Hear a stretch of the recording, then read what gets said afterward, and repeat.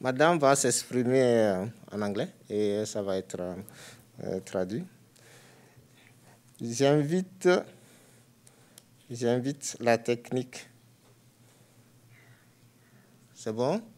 Donc j'invite Mme HU à se mettre en place. Elle est spécialiste du programme UNESCO, donc elle va se mettre en place. Monsieur Marc WILLIAMS, gestionnaire de pratique de développement numérique à la Banque Mondiale. Donc, c'est Marc MAINGUENE.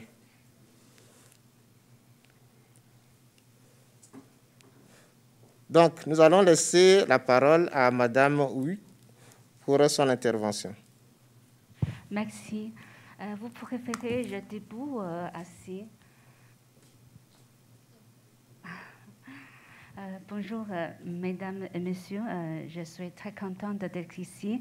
Je voudrais commencer par féliciter le travail extraordinaire par professeur Alain Kindou, comme il vient de présenter. C'est impressionnant. Aussi, je vous félicite toute l'équipe. Moi, je suis très heureuse vraiment de vous rencontrer en personne. Ces sujets, intelligence artificielle est très important parce que l'ère d'IA, laquelle nous avons à voir maintenant, c'est plein d'avantages et de défis. Je vous remercie encore, professeur, de m'inviter pour présenter le travail de l'UNESCO dans le domaine de l'IA. J'ai aussi partagé une publication, j'ai coécrit, j'ai aussi distribué les sommaires sur ces sujets sous le titre Steering AI and Advanced ICTs for Knowledge Societies from the Rome Perspective. Donc, si vous permettez, je vais continuer mon présentation en anglais. Alors, what is Rome? With this term, UNESCO delivers a very strong message that we stand for an internet, AI, and digital transformation that is based on human rights, based on openness that is accessible by all, and governed by the multi-stakeholder participation. So this is what we call ROAM, R-O-A-M. That is also the consensus reached by all UNESCO member states back in 2015. So the question is, how we translate these beautiful principles into practice? We have developed 300 indicators to support all the member states to conduct national assessment so as to support the policy improvement and reforms through an evidence-based approach. The assessment at the national level has been rolling out very well across the 5 continents. The pioneer in Africa is really the project led by Professor Kindou and the UNESCO chair in Bordeaux. You have succeeded the assessment of ROMEX indicators in Benin, which is the first country completed in Africa. Now, as you can see, we are having 5 continents, more than 20 countries assessing these indicators. In Europe, in France, we have the Internet Society. A chapter in France is leading the assessment of ROMEX in France. I'm also very pleased to inform that last week, the assessment in Germany has been completed with the results and recommendations being reported and presented at the German Parliament. So you can see the the universal relevance of ROMICS indicators to all countries, global north and global south, and also the universal pertinence of ROMICS to apply to all the digital technologies, whether internet, AI, or blockchain, the entire digital landscape. And also, I look forward to working further with our UNESCO chair in Bordeaux to explore more of possibilities doing the ROMICS assessment in Western Africa. A unique normative value of ROMICS framework is it has been really adopted and reflected in a number of standard-setting initiatives related to the AI.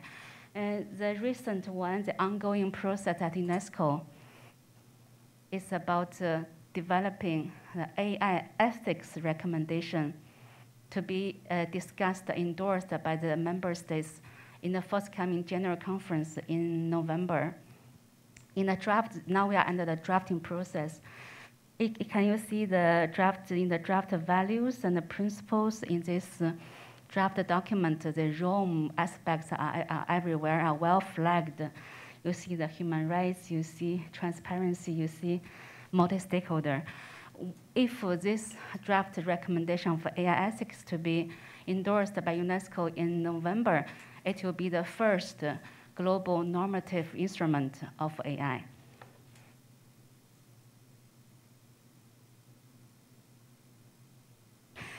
So the biggest question of the AI time is, what does the AI mean for society, for humankind, for humanity, for our future, without being the technological determinism?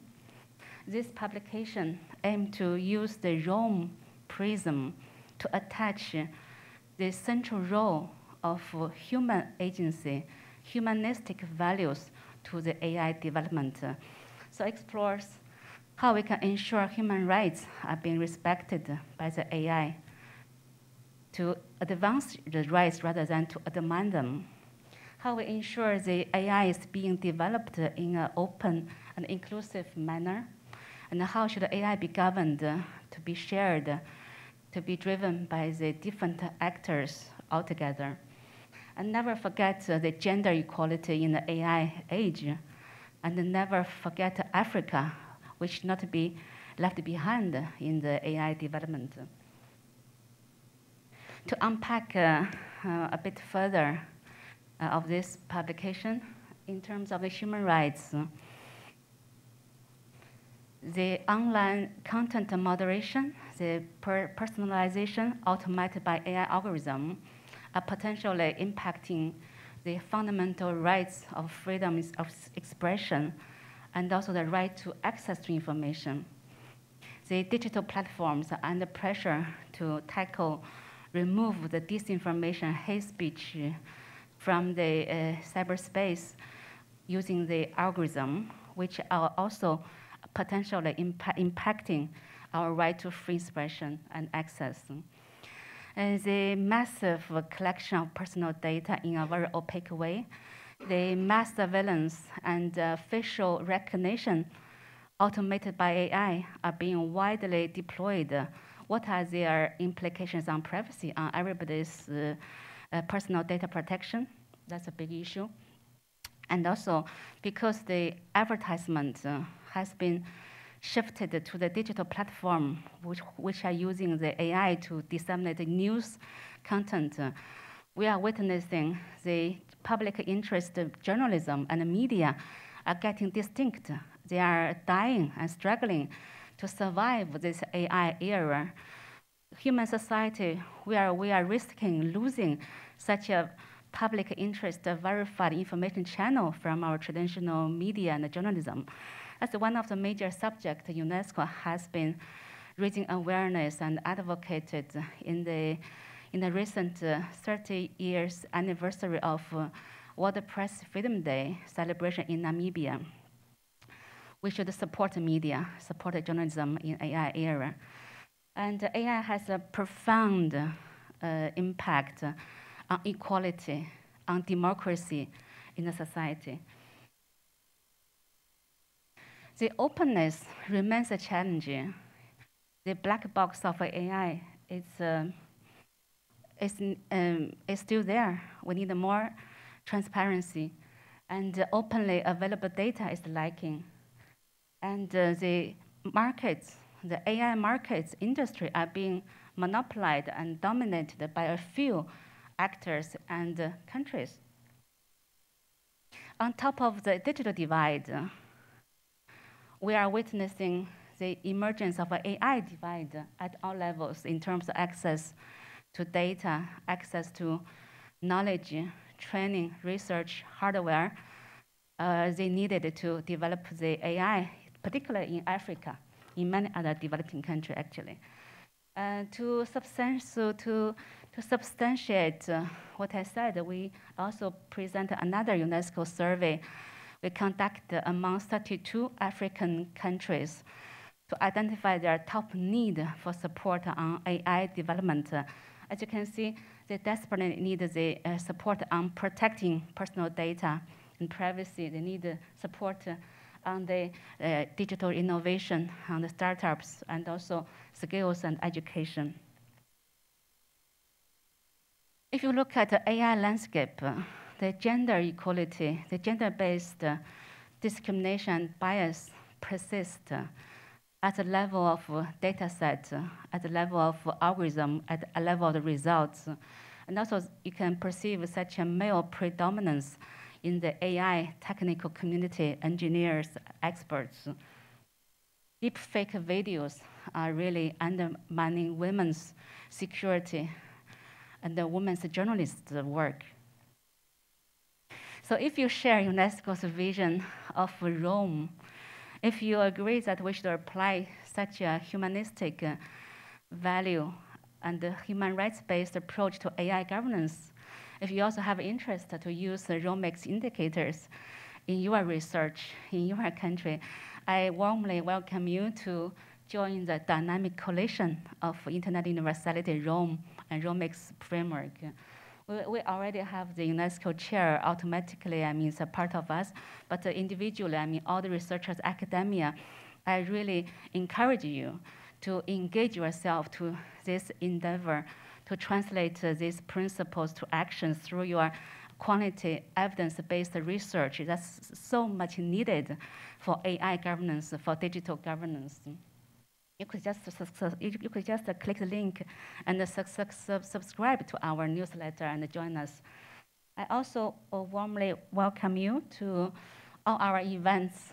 We collaborate with UNESCO chairs and other actors. We are advocating this project in many events, including the forthcoming EuroDig, forthcoming IMCR conference, particularly with the academic community, and also in the Global Internet Governance Forum in December in Poland. All the resources are here. I will share my PPT with all of you. You can download the book, everything. We are open access organization, everything from the website. So, yeah, I think I finished. It's amazing, automatically finished. Thank you very much. Donc, finalement, je vous remercie encore pour toute votre attention et l'accueil très chaleureux. Je suis vraiment très contente ici avec grand intérêt et grand plaisir. Je vais écouter vos interventions et discuter avec vous pendant aujourd'hui et demain, je serai là. Merci encore. Thank you so much, Madam HU. I think that was it was a beautiful presentation. And on top of that, I think the way she really explained step by step the work that they have been doing, especially congratulations on your publication, the Steering AI and Advanced ICTs for Knowledge Societies. Great job there, Madam HU.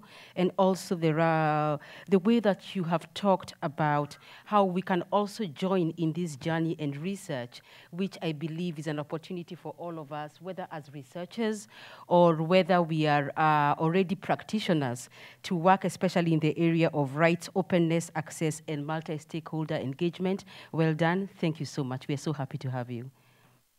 All right. Okay, maybe we can give her a warm hand, please.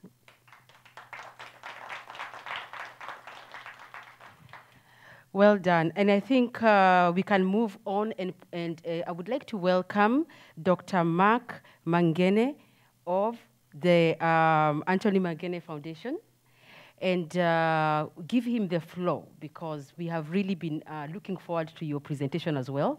So thank you so much. Kindly go ahead and tell us what you have to offer for us on this morning. Thank you so much.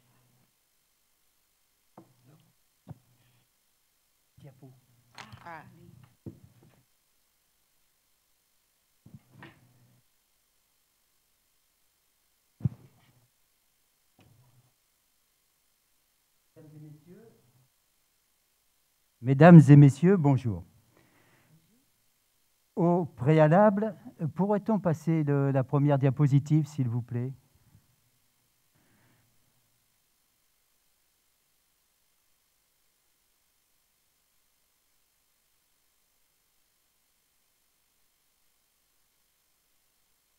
Voilà, merci. Donc, au préalable, j'aimerais, au nom de Danielle, mon épouse, et de l'ensemble des membres de la Fondation Anthony Mainguene, saluer le président de l'université de Bordeaux Montaigne, qui était présent tout à l'heure, ainsi que l'ensemble des organisateurs de ce colloque, en la personne du professeur Alain Kiyindou, pour leur implication et engagement à permettre, malgré les circonstances très difficiles actuelles, de permettre cette manifestation dont le thème d'actualité montre combien il est indispensable de partager les idées et réfléchir en interdisciplinarité afin d'élargir les regards et les champs de conscience, et ceci pour amplifier la dimension du savoir-agir. Je souhaiterais aussi saluer les représentants de l'UNESCO, dont les bases de sa mission, l'UNESCO, sont de sensibiliser l'intelligence humaine, de mobiliser les outils de partage de l'information et d'amplifier le dialogue des cultures pour resserrer les liens entre les peuples et construire la paix. J'aimerais enfin remercier l'ensemble des intervenants et membres de cet auditoire qui, par leur présence, montrent combien il est important de réfléchir ensemble sur l'essor de l'intelligence artificielle, son impact, ses implications et conséquences, ainsi que sur l'évolution de l'homme et de la société qui en résultera. Conjointement, partager les regards permet d'élargir la vision éthique sur ce sujet crucial, qui est l'interrelation entre l'intelligence artificielle et l'innovation sociale. Et la Fondation, dont l'engagement est de sensibiliser aux grands défis éthiques et d'ouvrir les réponses, se retrouve dans ces questionnements. En effet, l'éthique est universelle et touche tous les continents, tous les pays et tous les domaines de notre société et de notre vie. L'éthique peut être appliquée partout, car si elle est réflexion, elle est aussi action. L'éthique, c'est se poser des questions sur le monde qui nous entoure et sur les autres en sachant projeter son regard avec bienveillance au-delà des apparences, animé d'un esprit critique et responsable pour résoudre les situations. Au préalable, voici quelques mots pour vous présenter la Fondation Anthony Mainguene,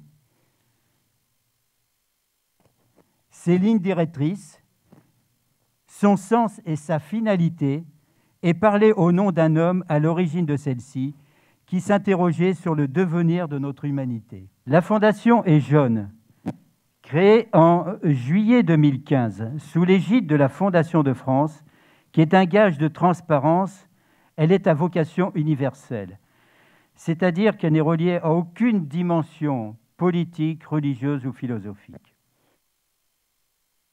Depuis, la Fondation, soutenue par le Conseil régional de la Nouvelle-Aquitaine, a noué des partenariats avec de nombreuses structures, universités et grandes écoles en France et à l'international. Vous en voyez ici quelques exemples, ce n'est pas complet. Plusieurs prix, dans l'autre sens, il faudrait revenir.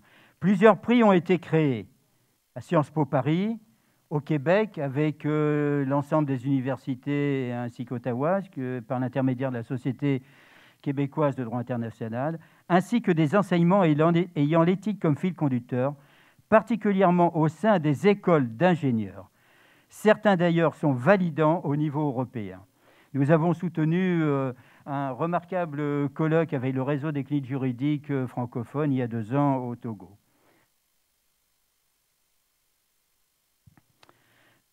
Si vous voulez plus de précision pour gagner du temps, il est possible de consulter le site de la Fondation, même s'il n'est pas tout à fait à jour en raison des circonstances actuelles. Alors pourquoi cette fondation, dont le logo est un phénix, symbole de renaissance et des idées qui essaiment? En premier lieu, afin de poursuivre les idées et les actions de notre fils Anthony Mainguené, qui s'interrogeait sur le devenir de notre humanité et pensait sincèrement que toute authentique bonne volonté peut améliorer le futur. Il aspirait à participer à l'élaboration d'un monde plus humain et solidaire, dans lequel les valeurs éthiques et le mieux-vivre prévalent sur les visions à court terme et les rentabilités immédiates. Anthony Mainguené est né le 17 août 1974 à Bordeaux.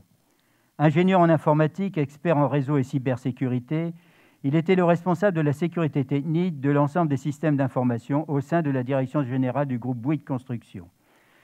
Son comportement ouvert sur le monde et la société, sa conception managériale courageuse et avant-gardiste, son sens humain, ainsi que sa compétence professionnelle étaient appréciés et reconnus de tous.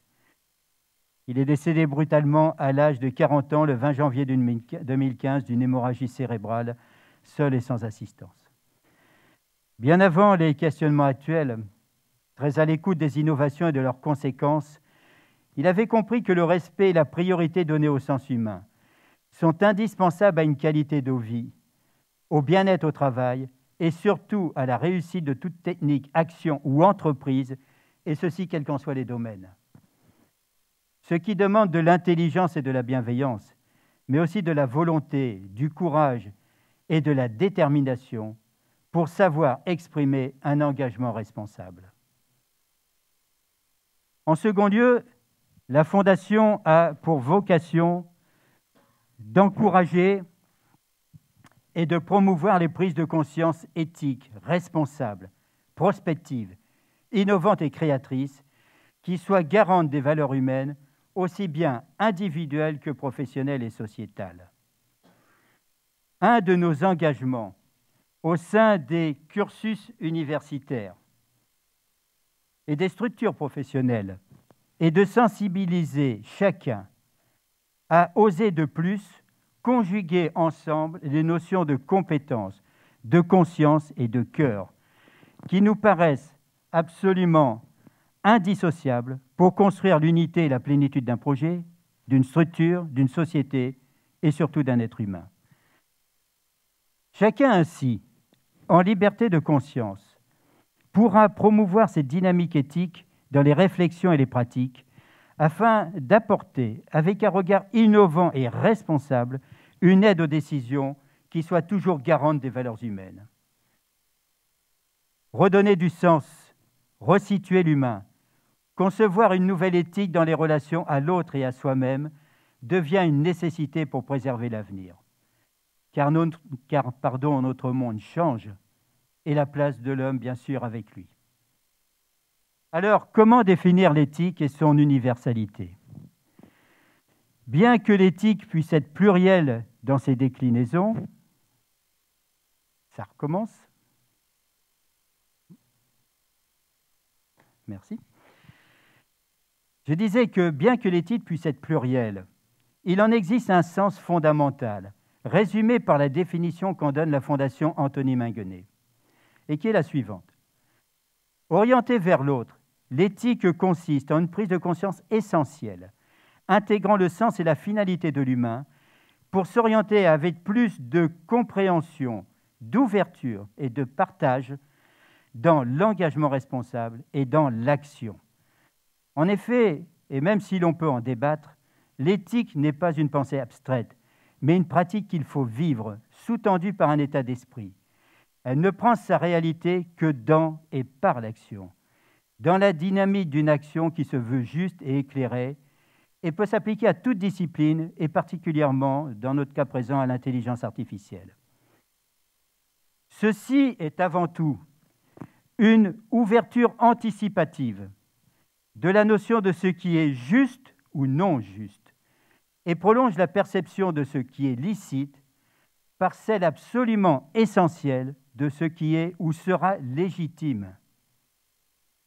Elle structure de ce fait une nouvelle relation à l'autre, au sein de laquelle les notions de dignité, de justice et d'équité, et bien sûr, nous l'avons dit, de bienveillance, au sein de laquelle donc, ces notions sont indissociables. Par cette ouverture de la conscience de soi vers une prise de conscience de l'autre, par la perception des lignes de force quant à l'évolution des concepts et des techniques, leurs conséquences et leur application pratique, technique, juridique et humaine, et enfin par la projection des espaces de liberté et de responsabilité qui en résultent, et ceci en réciprocité, elle devient motrice de l'évolutivité de la société. Elle permet ainsi, avec l'éclairage d'un esprit critique, d'acquérir l'art du jugement et de la décision, et donc de l'action. Elle devient ainsi vectrice et même créatrice de sens, et par ce fait acquiert sa dimension universelle au sein de tous les secteurs de la société. À la croisée des chemins d'une société et d'une humanité en potentielle mutation, force est de constater que l'on assiste à un renouveau de la réflexion éthique pour nombre de nos concitoyens et qu'elle devient aussi un des fils conducteurs incontournables touchant tous les domaines. L'apport de l'intelligence artificielle, qui mobilise des connaissances multidisciplinaires, est à l'origine d'une nouvelle révolution industrielle et économique, qu'on appelle la 4e, dont la dimension bénéfique est indéniable, et ceci dans tous les secteurs de la société. La santé, la recherche, justice, éducation, transmission des savoirs, transport, agriculture, finances, nouveaux emplois, la liste est ouverte. Elle est source d'immenses progrès dans une conception concrète et sécuritaire du bien-vivre, ainsi que d'une intégration collaborative positive au sein des nouvelles expressions de l'innovation sociale. Cependant, son essor fulgurant, associé à l'émergence de nouvelles applications de pointe, robotique, biotechnologie, voire aspiration au transhumanisme, ainsi que son emprise de plus en plus omniprésente dans nos domaines de vie, interpelle et amène à de nouvelles incertitudes. Au-delà d'une libération des contraintes qu'apporte l'intelligence artificielle, nous devenons conscients de la fragilité de nos systèmes, de nos dépendances, voire de nos aliénations potentielles. Ne risque-t-on pas d'assister à un glissement vers un enfermement progressif, non plus algorithmique, mais cognitif, lié à la force de l'utilisation et la perte de vigilance qui en résulte? De nombreuses interrogations, parfois excessives, mais reflets aussi des difficultés à résoudre, se font jour. Stockage, véracité, utilisation des big data, fiabilité des décisions algorithmiques et risque des décisions prédictives, capture des données personnelles, profilage et surveillance de masse, altération des libertés fondamentales, sans parler de l'illectronisme et d'un futur potentiel chômage technique. Une autre interrogation, source d'inquiétude, apparaît aussi, celle de l'autonomie future des intelligences artificielles auto-apprenantes, surtout à l'aube des extraordinaires potentialités de l'informatique quantique. Pourront-ils générer en propre la notion de concept et surtout celle de conscience, voire de supraconscience? Pourra-t-elle acquérir une intelligence intuitive et émotionnelle à l'image de celle de l'homme? Entre artificiel et naturel, sommes-nous à l'aube de la révolution des intelligences? Laquelle sera prépondérante? Ou bien seront-elles complémentaires et œuvreront-elles en synergie? L'intelligence artificielle restera-t-elle un outil au service de l'homme? Qu'en sera-t-il de l'interface homme-machine et des futures interrelations homme-singularité, à moins que se fasse jour une symbiose en l'homme augmenté? Cependant, la science, comme la société, avance aussi par la correction successive des excès ou insuffisances générés par les applications des techniques. Il n'est donc pas certain que l'impact de la puissance du numérique puisse à lui seul engendrer une mutation de la société et dont nous n'avons pas de certitude quant à sa place prépondérante dans les années à venir. Mais il est possible de comprendre et d'extrapoler l'intelligence artificielle comme un enjeu global posé à notre société. Ces questionnements multiples traduisent bien l'évolution des consciences au sein d'une société et d'une humanité qui s'interroge, en recherche d'elle-même, en probable mutation et en espérance du futur, particulièrement quant à la place de l'humain et le sens du progrès.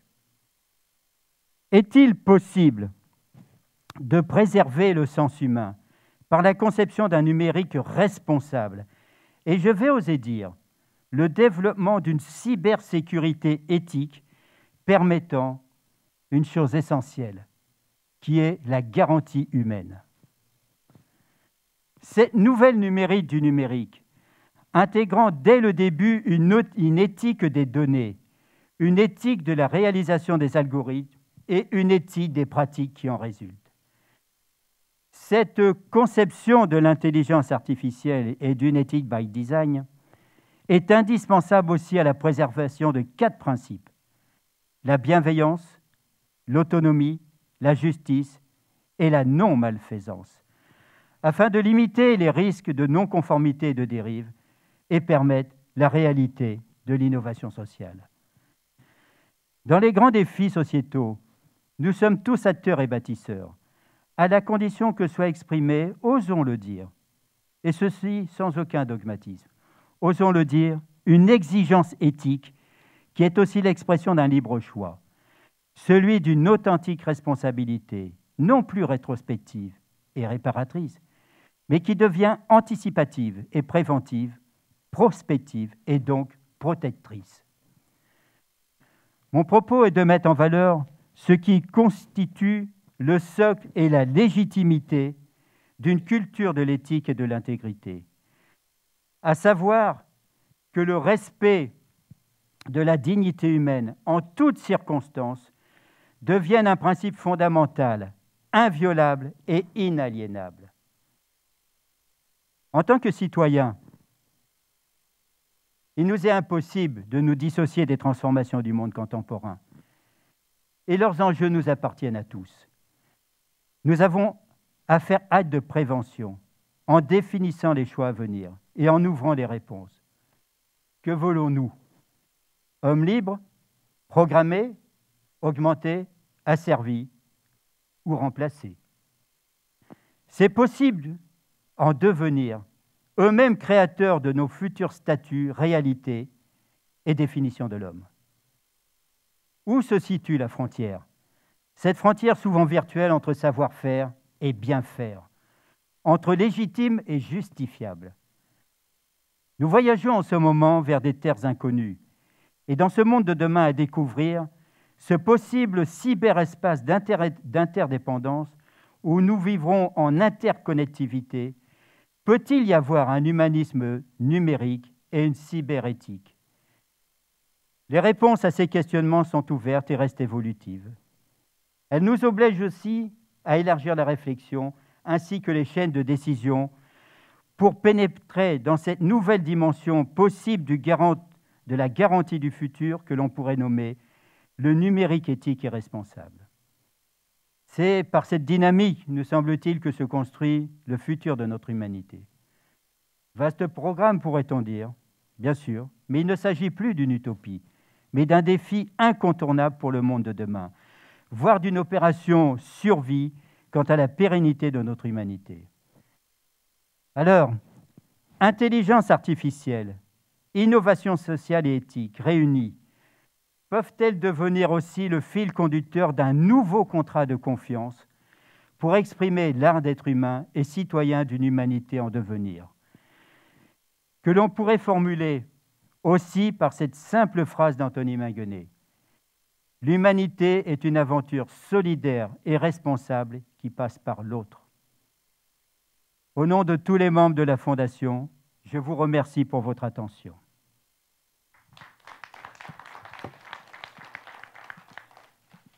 Thank you so much. Thank you so much. I believe that you are doing a great job. Thank you. Thank you. That was a great presentation. You have highlighted the importance, of course, of AI and social innovation, and that by itself is already a sign of the great work that you are committed to, not only as a person, as a human being, but also as part of the greater community that we are in today. Thank you so much. Merci beaucoup. Okay. I'm going to introduce our next speaker, who is not here in person, but is going to be speaking online. So I hope that he is already connected. Is he already connected? Yes, I'm here. Can you hear me? Yes, we can hear you. Thank you so much. Thank you so much, Marc WILLIAMS, who is the manager of the practice manager digital development at the World Bank. And kindly take the floor and go ahead. Please, Mr. Marc WILLIAMS. Very good. Thank you, Madam Chair, and thank you for inviting me to this very interesting and important conference. My name is, as the Chair has mentioned, my name is Marc WILLIAMS. I lead the Research and Policy Division of the World Bank that focuses on digital development. And across the World Bank, we've been doing quite extensive research into artificial intelligence and how it can be implemented in developing countries, and what the effects of artificial intelligence are likely to be from both an economic and a social perspective. So I'm going to just share a few slides on research, summarizing research around the economic impacts of artificial intelligence, and then talk a little bit about potential policy implications for developing countries, particularly in Africa. I'm going to share my screen. Let me check that you can all see it. Chair, can you see that? Yes, we can. Okay, very good. So, first of all, artificial intelligence. What's going to be the effect of artificial intelligence on economies globally as well as in developing countries? Well, the first thing to appreciate is that artificial intelligence can be thought of as a general purpose technology. It's a technology which is a very wide use. In effect, it can be adapted and used in all sorts of different ways, and therefore creates a platform technology which affects the whole of manufacturing, economic activity, and social activity. And as a general purpose technology, we expect it to disrupt broad areas of economies in both high-income countries and developing countries.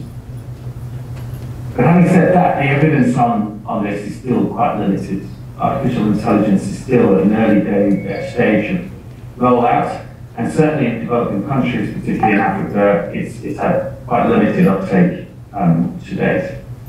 But we can think of the effect of artificial intelligence in three different ways. We can think of its effect on the labour markets, we can think of its effect on firms, and we can think of its effect on trade. And in all these areas, AI is going to have both economic and social implications.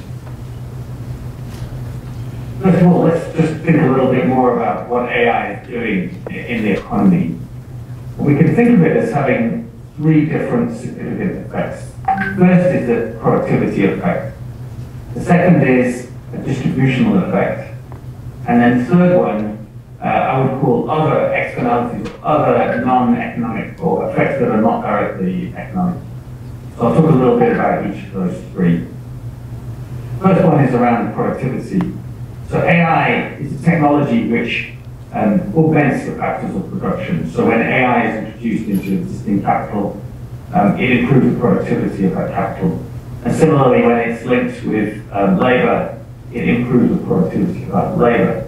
And it has an effect of both raising the output of those factors of production, but also creates new opportunities for innovation, new products, new services, and extending of existing products into new areas. So those are the very general productivity effects that AI is expected to have. Now on the distribution side, we think about what the effects of AI are going to be on individuals. Think about labour which is currently doing jobs which can be replaced by AI technologies. Those tasks and those jobs eventually will get replaced by AI. Not everywhere, but in many cases they will. But for jobs which are not replaceable by AI, it has the potential to raise the productivity of those jobs, to actually increase demand for those types of that type of employment. At the firm level, we're expecting AI to enhance productivity of firms and also generate a huge amount of value. But the question would be, from a social and economic policy point of view, is how is that value distributed?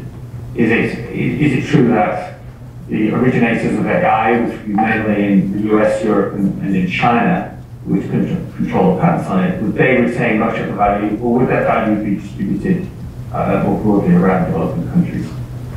And then finally, what's going to be the pattern of effect of AI on countries? How is it going to change country competitiveness? How is it going to change the terms of trade between developing and paying countries? And what are the implications of that at the macro level?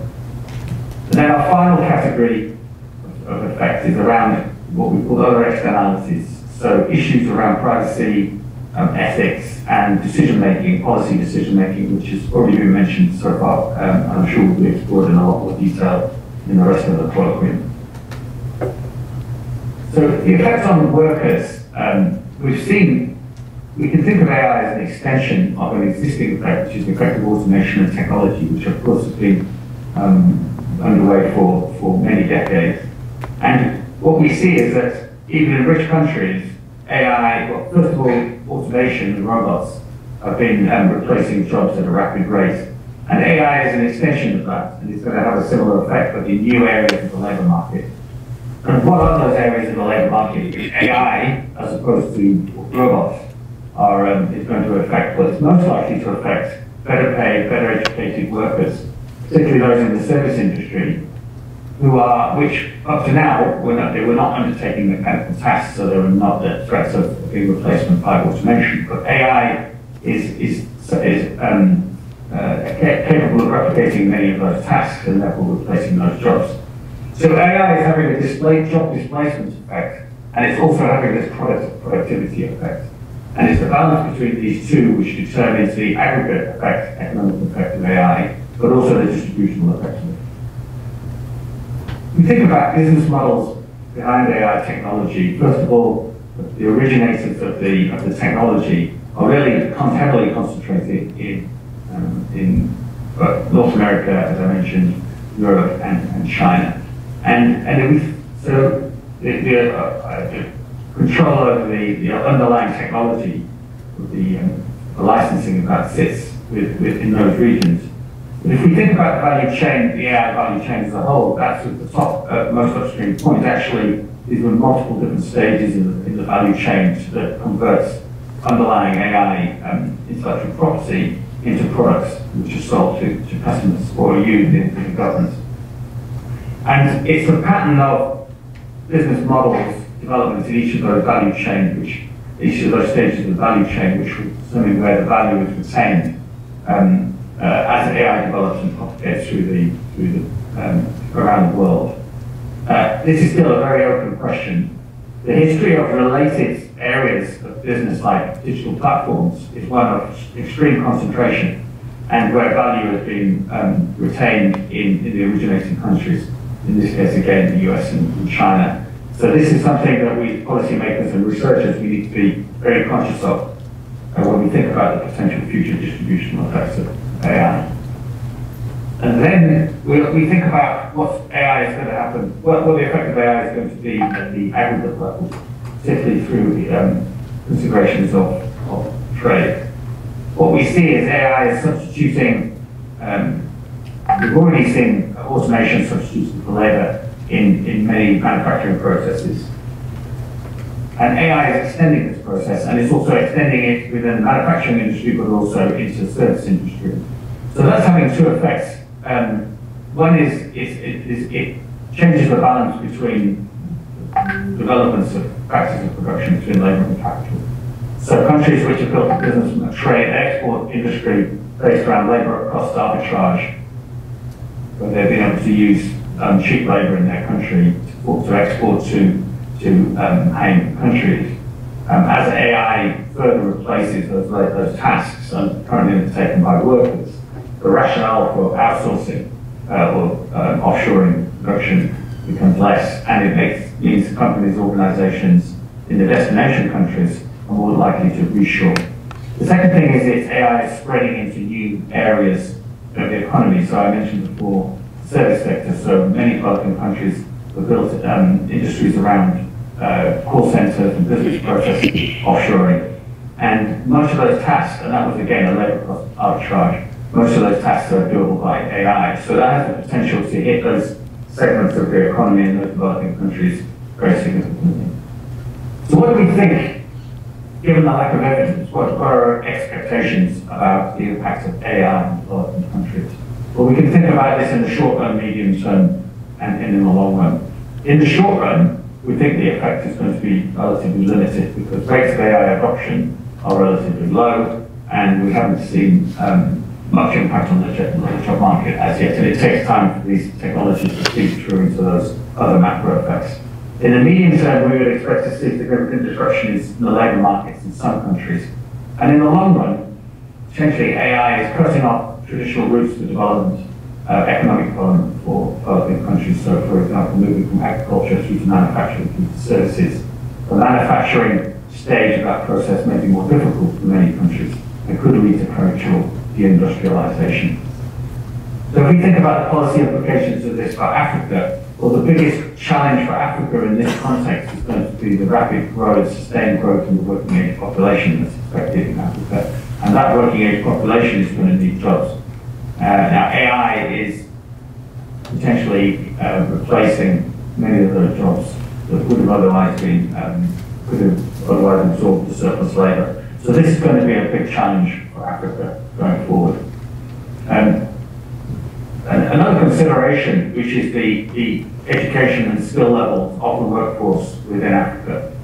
One of the features of AI as an extension of technology more generally is you're seeing a bifurcation of the demand for jobs. You're seeing demand for low-skilled jobs, and you're seeing demand for high-skilled jobs. And it's a middle level of skills which is being replaced by technology, and AI will continue that process. So the result for developing countries, particularly in Africa, is that it has significant implications for demand for and the need for education and skills within the workforce, something which is which takes a long time to develop. And then a second implication is going to be infrastructure. AI, of course, is dependent on digital infrastructure, both the capacity of it and the coverage of it and the usage of it. So again, regions which have got limited broadband and cloud and data digital infrastructure are going to be at a disadvantage when it comes to adoption of AI. But there are some positive reasons for optimism as well. If we look at historical other general purpose technologies, for example, electricity, what we saw is that there were countries which originated the technology in the first place. In the case of electricity, Europe and the US, the same could be said of the telephone. But the technology spread extremely quickly. And if you look historically back at those general purpose technologies, actually the users benefited more in the aggregate than the originators. So AI is becoming what we would call productized. So from original patents and original underlying technology, it's being turned into products, and those products are being sold mid-supply chain products, and those products are being sold and put into developing countries, and you're seeing rapid take-up in certain segments of the economy of certain countries. The cloud business model, which of course is becoming very important, gives access to storage and processing capacity even outside countries, outside the countries where the user is. And that's creating lots of opportunities. And so what we're seeing is the growth of AI-based companies within Africa. And what they're doing is they are adapting underlying AI technology for the local context. And so there are reasons to be optimistic about the way AI can be used and create jobs and wealth in developing countries. So what do the policymakers need to focus on?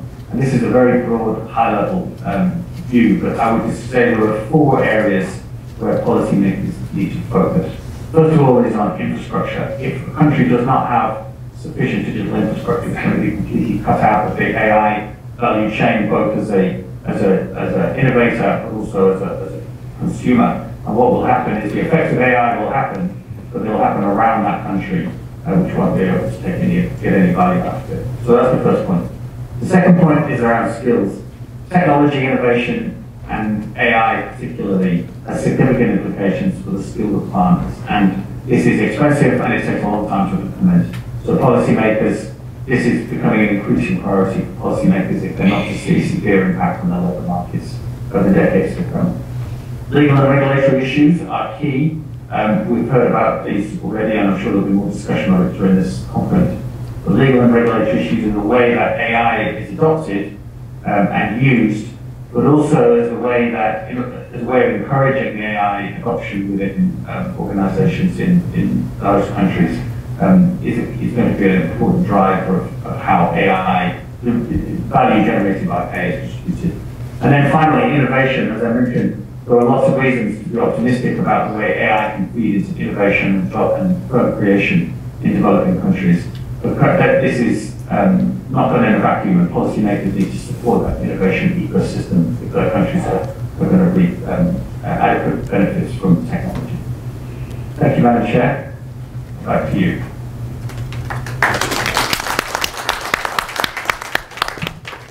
Thank you so much, Mr. Marc Williams. Definitely, not only did you go into an explanation of how all these areas are working together, but you also highlighted the importance of infrastructure, skills, legal and regulatory, and innovation very, very clearly and concisely. So thank you so much, Mr. Marc Williams, for your intervention. We have come to the end of our session. Of course, we wish that we had more time in order to engage our panelists, but I believe they have already done a great job. And then again, we have the opportunity to engage them on a personal level during this conference. So thank you so much, everyone. Thank you, of course, to my panelists. Thank you, Dr. Marc MAINGUENE of the Anthony Mainguene Foundation. Merci beaucoup. And aussi, Mme HU Xianhong. Have I pronounced it the right way? Perfect. Is a program specialist of UNESCO. Thank you so much. And online we had Mr. Marc Williams, the manager of practical development, digital development at the World Bank. So thank you so much, everyone. Thank you to the panelists, and let us continue with the next session. Thank you and God bless.